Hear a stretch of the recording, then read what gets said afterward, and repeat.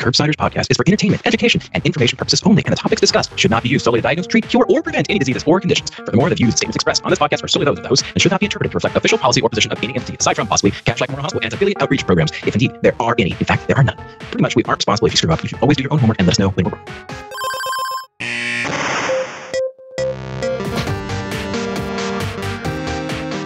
Welcome back to the Curbsiders Teach Season 3, our mini-series on medical education. I'm Dr. Molly Hoybline, joined by my co-host, Dr. Ira Krzyzewskaya. On tonight's episode, we'll discuss best practices for teaching in the virtual learning environment with Dr. Malathi Srinivasan.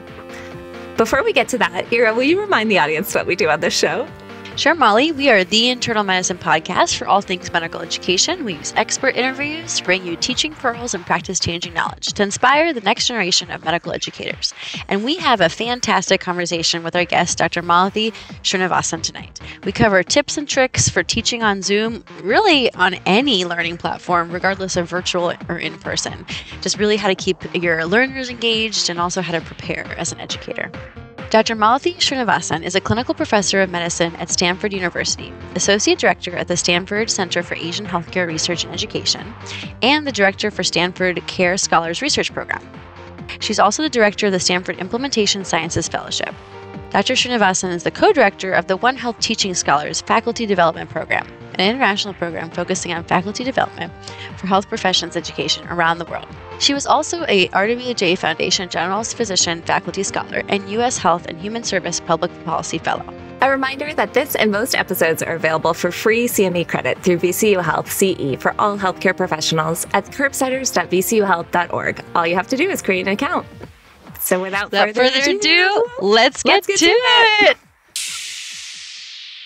Hi, Dr. Srinivasan. Thank you so much for joining us on the episode today. Are you okay if we use your first name for this recording? Oh, absolutely, Molly. Thank you for having me today. Yeah. So we'd like to just let the audience get to know you a little bit. Could you start out with a one-liner to describe yourself? And maybe include something from outside of medicine? Yeah, so I'm a passionate medical educator, disparities researcher, and super internal medicine nerd with a huge extended family. I love the humanities, cooking, and travel, and basically every superhero movie except for Green Lantern for very obvious reasons, which is really quite sad because I do like Ryan Reynolds. I hear you. Do you have a favorite superhero or super person movie? It's going to sound so cliche, but I really did like the Wonder Woman movies, and Wakanda Forever will have a great space in my heart. I love it. Well, separate from those, Malathi, do you have a book, movie, show, or album that you really recently, that you enjoyed recently kind of accessing or perusing recently? Yeah, you know, I recently, as part of one of my book clubs, I read The Lincoln Highway by Amor Towles. I don't know if you know it. It's a historical fiction of 10 days set in 1954 of 3 teenagers who were recently released from a juvenile detention center and traversed the Lincoln Highway, which is the first transcontinental highway. And it feels like a very reflective modern Steinbeck, with each chapter for a day, but with subchapters told from the viewpoints of each of the different major characters. And like what's really interesting is all the villains prevent themselves from having cognitive dissonance by recasting all of their narcissistic moments. And there's a real beautiful clarity and innocence and thoughtfulness for the protagonists. So highly recommended. If you have a chance, go read it. I will add to that. That's my list. That sounds very interesting. Really good. Do you have some favorite advice that you've received or that you like to give to your trainees about your career in medicine or about succeeding in medicine? Yeah. So career advice. So I've received so many great pieces of advice from so many people. Probably the 2 that stick out most was one on failure, which was from David Leach. I had failed at something, and he was at the time the executive director of the ACGME. This is way back in my medical student and resident days. And I had a mentoring session with him, and he told me, he said, Malathi, just stand up one more time, then you fall down. We all fall down. That was the first thing. And then the second one, I think, was from my mother, who is just a remarkable woman. You know, she's a nuclear physicist and an MBA, but like really spends all of her time cooking and like taking care of her whole community. And she told me that you can have anything you want, but you can't have it all at once. Those are both very good pieces of advice. I feel very lucky. Well, Molly, should we do picks of the week? Do we have time for that? Do you have one? Yeah. I know you always have good ones, so let's hear it. Gotta pick up the week. Okay. Yes. And Malathi, if you have one, please jump in. Mine is is actually a quote. So I was recently at a Golden State Warriors game, and we got shirts for being there that had the quote, "Be water, my friend," by Bruce Lee. And it was in honor, it was the 50th anniversary, I think, around the time of his movie, Enter the Dragon, that kind of put him into basically international stardom. And I had to remind myself about the power of that quote, which I think kind of goes to your book recommendation, Malathi, and the advice that you just got, which is kind of the embrace what comes at you, kind of adapt, be fearless in the face of these kind of challenges, and be like water that takes the shape of kind of whatever, it enters. And so it was just a moment for me to really, lean into bravery and adaptation, and also being kind of at peace with what comes at you. It's really nice. So who won the game? The Warriors, of course. Though Steph Curry was injured, and I was so sad because it was the first game I had seen, and I was like, "Oh, I'm going to see Steph play," and then it's the TFL, that ligament that gets us every time. But Clay showed up and had an incredible game and was just on fire. So it was beautiful to watch, even the nosebleed seats. Yeah, Molly, do you have anything? And Malathi? Yeah, I have a podcast recommendation. It's non-medical. It's called This Land. It's hosted by Rebecca Nagel, and it's a research podcast around Native American issues. And so season 2, I thought, was especially powerful. It's about kind of legality around children's rights and kind of Native children being taken out of Native homes and the foster care system, and just a really interesting look at kind of how our history of racism in America has influenced current policies today, and how that really is impacting children from Native families. So I would definitely recommend listening to This Land. It sounds wonderful. I'll definitely check it out. Well, Ira, do you want to start us off with a case from Kashlak Memorial to help us jump into our topic for the day? You got it, Molly. So we are going to talk about Jada. Jada is a first-year faculty member in the pharmacy school and teaching cardiovascular pharmacology and the airways, breathing, and circulation, or ABC block. She has perfected a 50-minute lecture. She's given it in person as a pharmacy resident, actually in front of a large auditorium for medical, dental, and pharmacy students that they all share this auditorium. And she's really kind of made it her most engaging lecture with pair share exercises, polls, demonstrations, even using inhalers that patients will be using in her lectures so that learners know what they're talking about. And this has been super well received. And the ABC course director told Jada that with the recent changes in the structure of the ABC block, her lecture is actually now going to be virtual. And while she has been a learner herself in virtual lectures, she has never taught in this format. And she's worried that this is going to create serious roadblocks to not only her content being fully delivered, but also engaging her learners and not making it a snooze fest. So, Malathi, we can imagine that most educators have been in Jada's position in the last 3 years with, hashtag COVID, and have felt this concern and worry about their prized educational product changing. And just wondering if you were in Jada's shoes, or maybe if you were Jada's mentor or even the course director, how would you help address what she's feeling and kind of help guide her in the adaptation of her lecture to the virtual learning format? Yeah. So, Ira, I think the first thing I would really recognize is how much effort Jada has put into her in-person lecture. I mean, she's thought about how to engage her audience. She has gotten feedback from people because she's done this a couple times. She's put a lot of love and caring into it, and she shaped it into something that's very useful and practical, it sounds like, for the learners. The fact that she's made it practical is just a lovely thing. But what I would ask is for Jada to go back to why she created that course in the first place. And, Oliver Wendell Holmes said, "A man's mind, stretched with new ideas, may never return to its original dimensions." And what that reminds us of is how we can use our passion and our cases and our experience to be able to inspire people to be able to learn new things in a way that they didn't think they could before. If you kind of lose a scaffolding model of medical education, you can see how you can take someone from point A to point B, which she's done with her in-person lectures. And I would challenge her to do that in the virtual world. And I have to say, online teaching can be really engaging and really fun, just like your podcasts, as long as you can get the learner to engage using more active teaching methodologies and the right set of expectations. And you have to be very attuned to what the format is so that you can match your methods to how people are receiving the information, because it's not about what you're teaching. It's about what someone's learning. And what are some of those specific elements that are different about teaching online as opposed to teaching in the classroom? For any situation, you have to do three things. You've got to prepare, you've got to connect, and you've got to engage. And in the online environment, there's a bunch of very specific things we need to pay attention to. First, learning by video, if someone is sitting in front of a video screen for hours, is so fatiguing. We've all been there. And while people are sitting in one place without a break, staring at a screen with lots of distractions, none of these are really visible to the educator. And the educators who are used to building off and feeding off the energy of the classroom, they need to create that energy for their learners. Their learners can't give it to them until they give it first.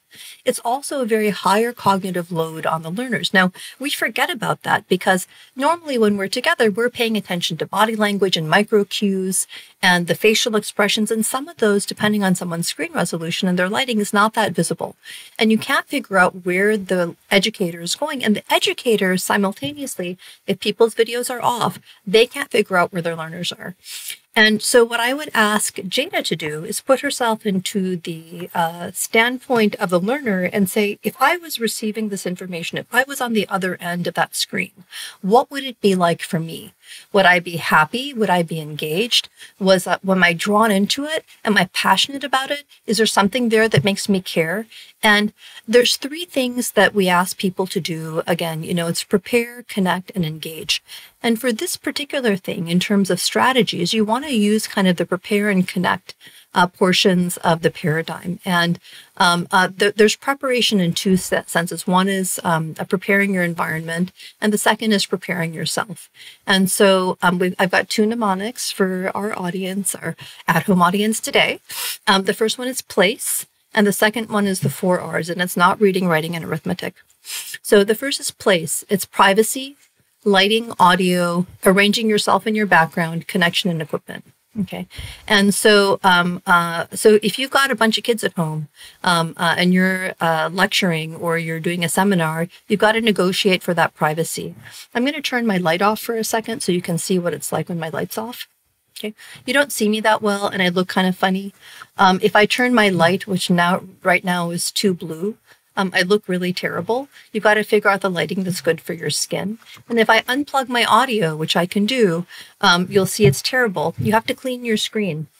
Okay. You need to always have Windex next to you. And I wish I could get an endorsement for this, but I don't. Along with, for audio, you have to make sure that you are absolutely dampening any audio that's not relevant, okay? Which means if you have hardwood floors, which all these beautiful homes in San Francisco and around the country do, because that's like the new thing, nobody uses carpet anymore, get blankets, okay? Put them all over anything that can reflect. And make sure that you are dampening sound if you don't have a sound closet. Okay. And then arrange yourself in your background. Make sure there's nothing distracting. Make sure that it's simple. Have converging lines. If you may need a point of lighting in the back to be able to give a background light to differentiate yourself from the background.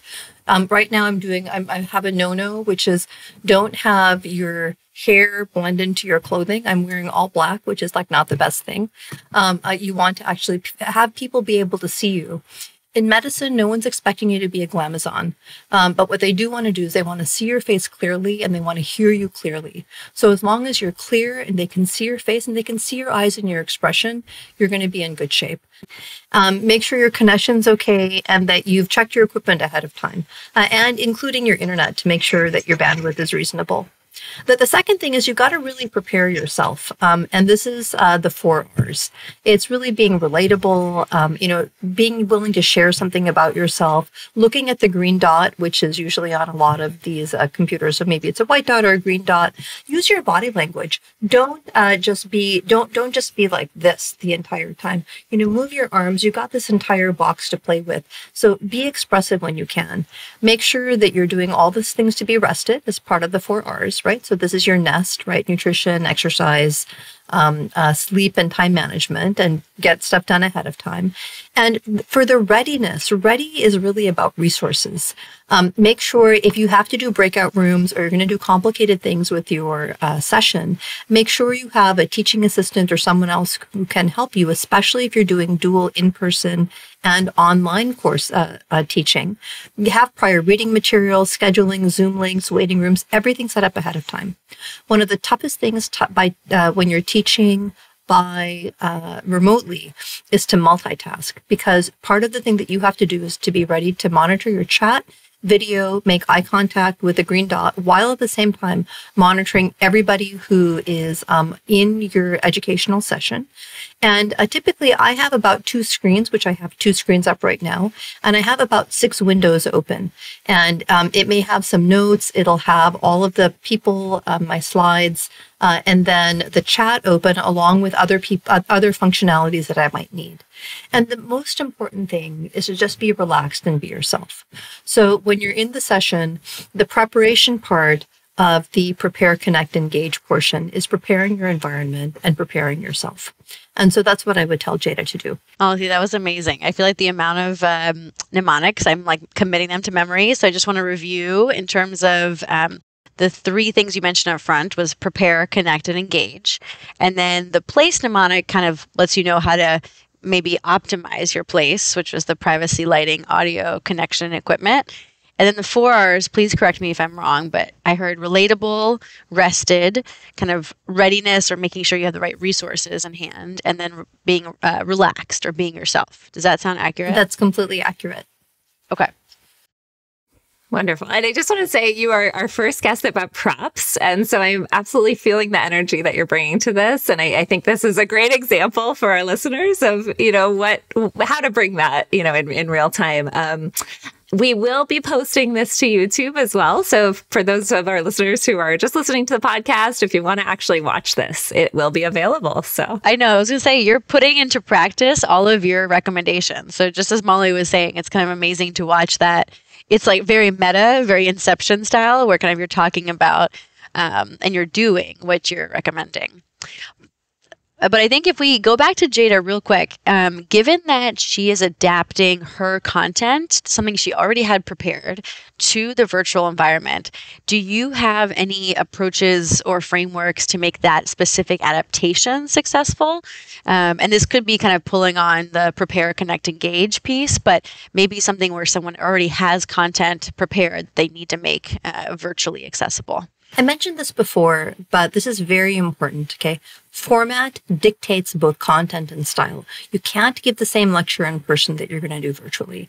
And, when we talk about engagement, there's 2 ideas I want to have. So the first one is, Francis Peabody always said, if you guys remember the famous quote, the secret of the care of the patient is caring for the patient. If you adapt that to the educational environment, the secret of care and education of the learner is in caring for the learner, which is using in sort of the Dan Pratt 5 perspectives methodology, the nurturing perspective. When you are doing something online, you still have to make the same effort that you would in person to connect with people and engage them. And the connection portion is that you got to build community, even if it's just in a very short period of time, using your chat or using personal anecdotes and asking people to share their own experiences. And you've got to set expectations. It is very important for Jada to speak to the program director ahead of time and find out what the expectations of the class are. Are they video on or video off? And can she negotiate that they need to have their video on so she actually knows that they're there and not doing what a lot of people do, which is do their laundry or, buy something for their dogs or take a jog while they're doing it. And it makes it something very passive. So once you set those expectations and communicate those ahead of time, what can you do with that group? How can you show them that you care? You can certainly ask them about their experiences. And then because you're cutting down the total amount of content that you have, when you're doing that, what you can do is you can use their experiences to ground the points that you want to make. And you've got to be able to take your points in your lectures to be able to adapt that, and then use their points to illustrate your points. And then you have to build in stretch breaks. So right now, I know that we're about, sometime into this. I'm going to have all of you stretch, okay? So everyone, and this, you have to demonstrate this on your own. You've got to be willing to do this on your own. So stretch, we always want to do, American Heart Association always says stand up and then do some bending. I'm going to bend forward and then just really stretch it out a little bit. Shoulders backwards, do a head roll. Okay. You have to build into your lectures, if you're having someone sit for some period of time, things where you're giving them a physical break. Because if you expect them to sit there the entire time, if they're in class with you, they can get up and do things, and they're going to have a little bit of a water break between lectures. And it's a little bit less fatiguing. You have to be able to do this, and you've got to make sure that you're connecting with them and you're honoring where they are, especially if you're asking them to have video on. And when we think about engagement, you have to make them curious. Dorothy Parker always said that the cure for boredom was curiosity, and there's no cure for curiosity. So can you get your learners to be curious? Can you get them to care about what you're doing? Can you share why you're passionate about this particular topic that you've been asked to talk about? Can you give them a puzzle or a case? Can you show them something that's interesting? Can you make this fascinating and applicable and relevant? When I'm talking about engagement, I'm talking about instructional design and content. So can you streamline your session? Can you go higher up on the Bloom's taxonomy? So rather than you doing a mini lecture, can you do like a 5-minute thing and then give them an exercise? Can you start with a case? Can you have them, because she's doing something on the cardiovascular medicine and pulmonary disease, can you have her have them interpret PFTs? Can you talk about drug-drug interactions? So she normally had demonstrated how to do an inhaler. Maybe she can show a video clip of an inhaler, how to do it correctly, and then she can do it badly and ask them to correct her and put them in small groups so that they can then fix her and figure out how to talk to her about that in a way that doesn't demean her as a patient. So, and honor where the patient is, and then bring in whatever cultural perspectives or other things and examples so that the person understands how to do it. Okay. So how can you lecture less? How can you get them to share on chat? How can you streamline your content? So usually you have in an online lecture, maybe 5 to 7 major things that you can do or cases. And then, so that sort of moves us into instructional design, right? Which is, what are the educational tricks and of the trade that you can use with the technology available to you, and what's unique about this platform that you can't do in lecture, right? And part of it is great use of video. You can put people into breakout sessions, but when you do the breakout sessions, you need to give them a minute to get in, a minute to get out, so that takes up time. You can send ahead curated slides ahead of time. And then you can do things where everybody is searching for different things independently, the same way you might do in class, but you can put them in groups and have them do very different assignments. People can't see or hear what their other groups are doing, so you can give 3 different groups or 5 different groups, 5 different assignments. And they won't know necessarily until they all come back, because it can be quite the surprise because they're not in the same class together. So there's some unique things about this environment where you can be very creative and you can give them surprises in the middle of it. One of our faculty, Blair Bingham, who does a thing on health communications in the simulated newsroom, he will have a great case that he'll give where people have to pitch an editorial team a news idea, and then he'll throw in little things in the middle of it, so they have to adapt in the middle of their exercise after he's given the basic principles. And these are great ways of being able to mix things up and get people very excited about the topic. And the other thing I would recommend is don't always have your slides on. You are not supposed to give someone so much content that they're overloaded. You're supposed to engage them about hopefully content they've read a little bit before, and where you can interact with them and you can ask them questions and you can see what they're thinking and how they're doing. So alternate between slides on and slides off. And when you do a breakout session, because I know she's been doing breakout sessions, save a couple minutes on either end, okay? Make the minimum time at least 5 minutes. It has to be longer if they don't know each other. So this is a new group. So if you've got a functional a class that's been together for the entire year, that they know each other, they have each other figured out. When you put them in small group, you need to save a little time for socializing. You may have an icebreaker exercise. But then after that, they know each other and they're going to work together pretty well. But if they're a new group, you've got to save a longer time for them to get to know each other for introductions, and then have specific team roles where each person has something different to do on the team, and then save time for the report out. Okay. An exercise without a report out has no accountability, and the learnings that you can get from that team are lost. You can do it in different ways to save time, but that's one of the core things. So you end up doing a little bit less online, but you can, if you're going to do a breakout session, but you can have people learn the 2 or 3 main things that you really want them to know. I hope was that specific enough? That was fantastic. And I feel like just so many great pearls about teaching in general, just really bringing that passion and really preparing and being very deliberate about how you're using those activities. You gave us some great examples about using the breakout rooms and talked a little bit about using chat. Are there any other kind of technology functionalities that you like to use or that you recommend teachers be aware of, things like polls? So what I would ask Jada to consider is this, right? So when you're trying to engage someone, the point is not to use tricks or techniques to be able to get them to care, but you have to ask, what is the added value of any specific technologic tool that you have? If there's no added value, don't use it just because it's there.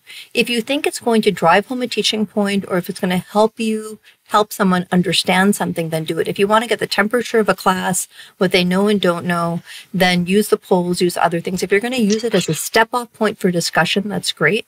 But the main thing is to do what you normally do, which is connect with everybody, care about them, connect with them, figure out who they are, get them to contribute in chat so that you can read it. And that's why you've got to multitask. You've got to have like several screens up and you've got to be reading everything at the same time, because you can't read their body language as much, but you can read what they're saying. So, I mean, there's lots of things you can do. You can do paste boards, you can do annotations, you can put people in breakout rooms, you can do polls. There's a million things that you can do with the technology. You can have people do different searches. Don't do them unless you think it's going to help you make your point. And if it's going to help you get people to think. If your goal is engagement and it engages people meaningfully, then do it. If it doesn't, then don't do it. Malathi, I definitely want to hear kind of how you stay present too when you have kind of these multiple screens, multiple tabs, kind of you're keeping track of people's facial expressions and how they're engaged. Yeah. But before we get to that, I wonder, do you have a way of thinking about kind of, you know, when we do lectures, let's say in person, sometimes we'll stop the lecture and do a think, pair, share to give people kind of that a dyad time to really maybe solidify some of the information. Do you have a kind of virtual learning environment equivalent of that? Like, is that the breakout room, or are there like breakout rooms within the breakout room? Or how do you think about that kind of solidifying, but somewhat on a smaller scale piece? So let's kind of go back to the purpose of the think, pair, share, right? The purpose of the think, pair, share is to have someone reflect on an idea, to talk about it with someone else, and then either to share it within the group or to share it with a larger group. And you can do that, again, with the 2 easy functionalities that every single one of these online educational programs has. One is the breakout room, and the second one is chat.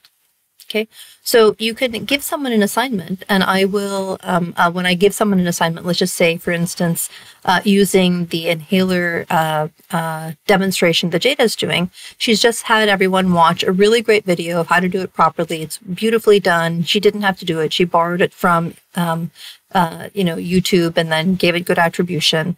And so now she's demonstrated how to do it badly. And her question to the group is, what would you tell the patient, and how would you instruct them how to do it in a way that's very patient-centered? And the person sits down, they're going to think about for 1 or 2 minutes and make it really limited. Give them 1 minute. Let them think about the idea. It's limited. And then they can either share it in chat, or you can then have them go into a breakout room and then use that as either that's what they talk about in terms of communication strategies, or you can use that as the basis for leaping off to building a curriculum around communication with patients. So you can use the first activity that you have as a building block for a second activity. It doesn't need to be just one thing. Okay. So that way you can get multiple things within the Bloom's taxonomy of trying to get people towards synthesis, application, and creativity. And at the same time, you can have them work on the content.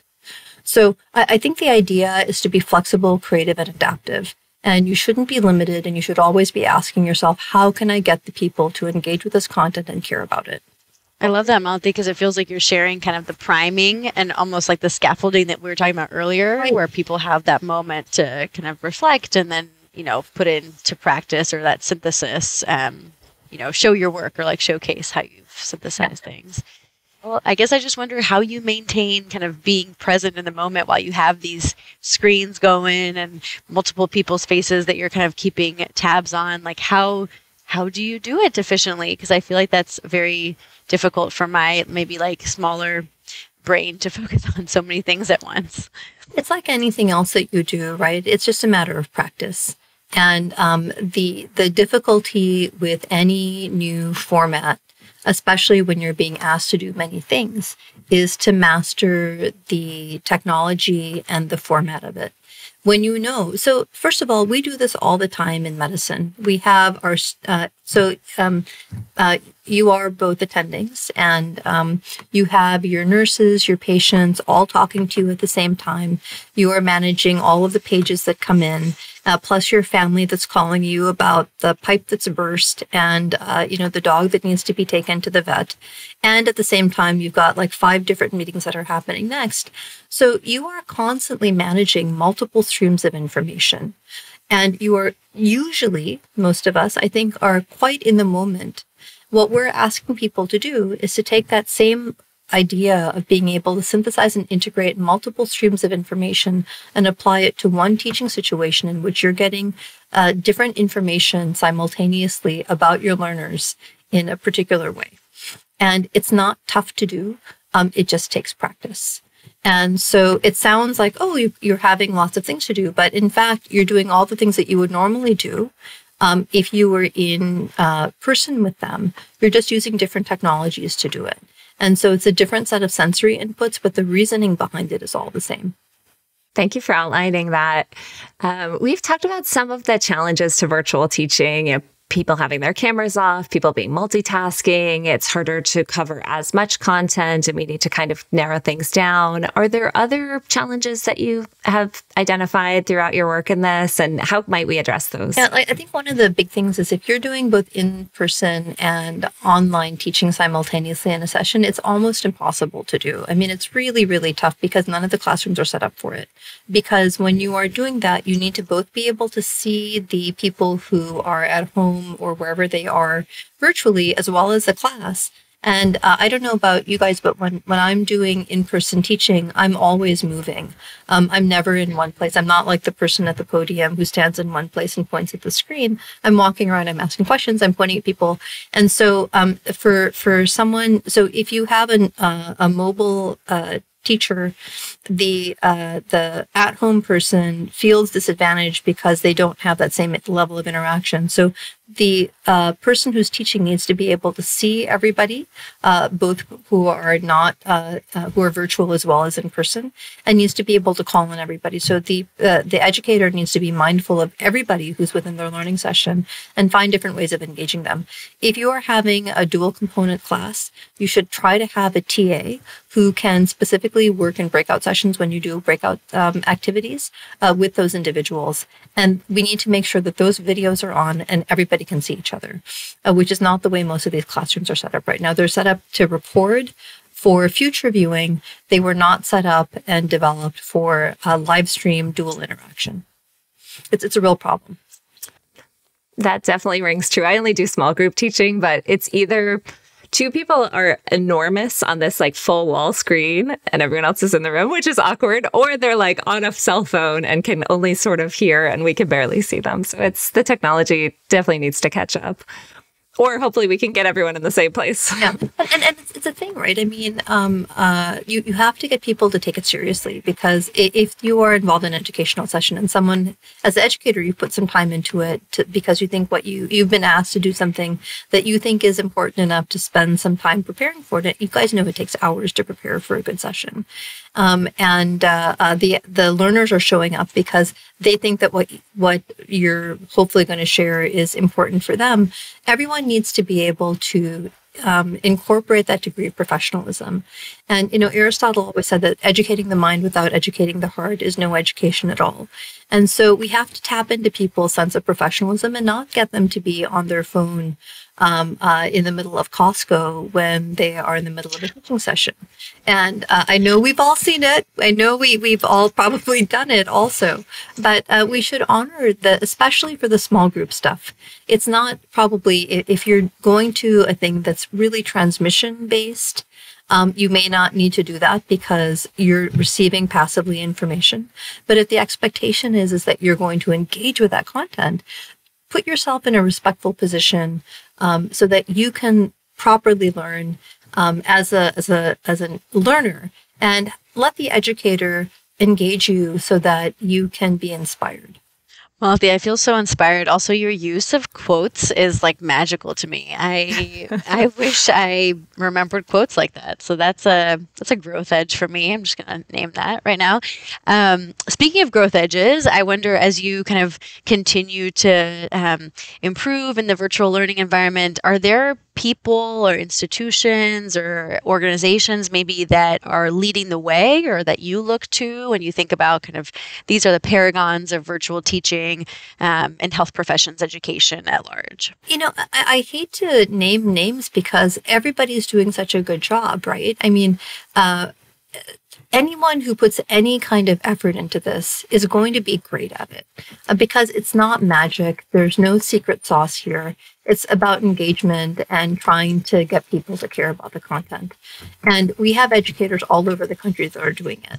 AAMC, ACGME, all of these major national groups always have great conferences. I'd like to think at Stanford we do a very good job, but I wouldn't say that at UCSF that you don't do it, UCSF that you don't do a good job. So, I think that it's a disservice to groups to be able to call out anyone who is that much better. I think there's and the majority of times we don't know what people are doing, right?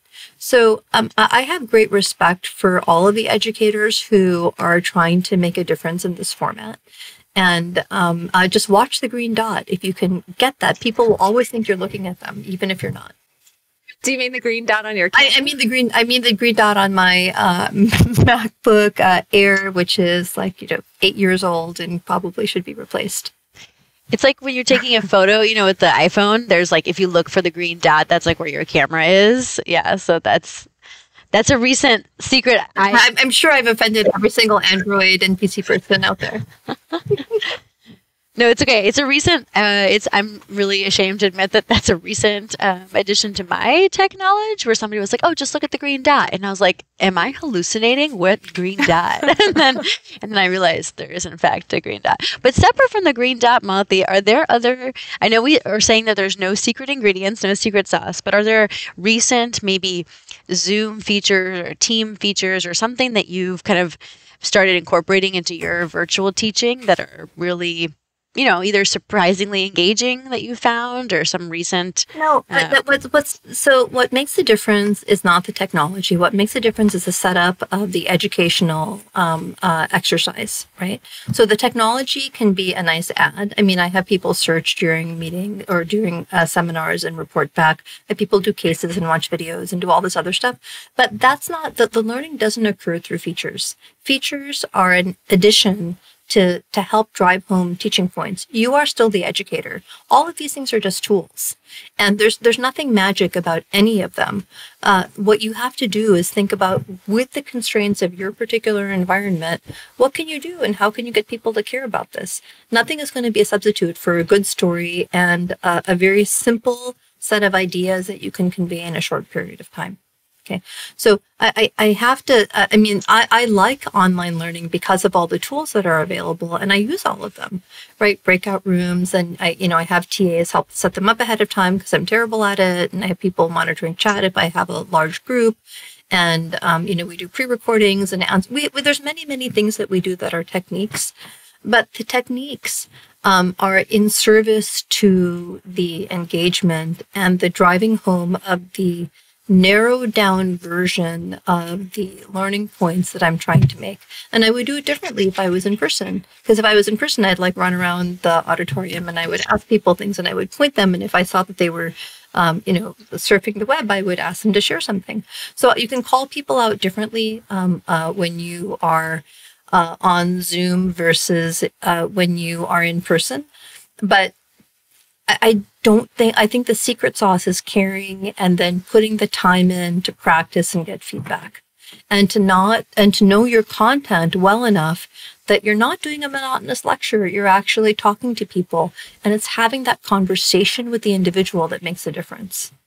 And you have to imagine that you're talking to each and every single person who's in your audience. I love that. If I wasn't scared about my microphone, I would do a mic drop, but I am scared to run my microphone. Yeah, don't make us lose your feet. I know. Well, I think that brings us to a great point about feedback. And you had mentioned sort of having a near peer view your recordings and give you feedback, which sounds like a very vulnerable position. So I am impressed that you are willing to take that. But I think that could be so valuable. Are there other ways that you try to get feedback specifically from the learners? It's hard with the learners, right? Because they either really typically like you, or they're super critical, and some of the things that they're critical of are things that you don't have control over. But so if you have trusted learners, so one of the things is if you have a group of people and you know them really well, you can ask them for feedback, and most of them will be honest with you, especially if you set up a good learning environment. It's really easy to have a peer who you care for, who is like a near peer. We have at Stanford an IPOP program, which is an instructional peer observation program, and we pair people up and people observe each other. And I've had people who are course directors observe me, and I've been so grateful for it. And so so if you are going to have someone observe you, please pay them the courtesy and observe them. And then ask them beforehand what they would like to work on and where they think their strengths and weaknesses are, so you know how to tailor your feedback to them in a constructive way. And then highlight both the things where they have had some strengths and things where they need to improve or change. And a lot of us, if you talk about the Johari window, right, where there's things that are known to you and things that are unknown to you and things that are known to your audience and unknown to your audience, we all have blind spots. And there's things that are blind to you and that are also blind to your observer. And hopefully through feedback and through participation and being open to it and not being defensive about the feedback that you receive, you'll be able to grow and improve. And that the main thing is just to know that the majority of people that you meet will have a frame of reference that's very different than you do. And you can't be, you need to be very humble and understand that your self-perception is probably very different than other people's perception of you. And you have to be able to adapt what you're doing to the current teaching environment. So practice makes permanent. So this is a really good idea, right? So practice makes permanent. Feedback makes perfect. I am stunned in silence, even though I'm talking. You just can't tell, but I am deeply impressed. And also, I feel like, Malathi, you reminded me of just how much intentionality also goes into virtual kind of teaching, or generally teaching, and overall that practice, that preparation piece. Is there anything that you wanted to mention that we haven't talked about yet in terms of virtual learning or the virtual learning environment that you wanted to highlight? Yeah, I think the main thing is that anybody can do this, right? There's not anything secret here. You just have to feel confident in yourself, trust in the fact that you care for the people that you're teaching and that you care about the content that you're teaching. And that if you prepare, connect, and engage, and if you get some feedback, if you practice, you're going to be great. And it's really fun when you are online. If you are a program director, spend more time doing community building, especially if your learners are spread across different time zones, than you would if you were in person, because that water cooler conversation, all the physical micro cues, those things are lost. You have to spend more time building your community if you want people to come together and actually feel like they are accountable and professional and they are loving what they do. So anybody can do this. It just requires some planning.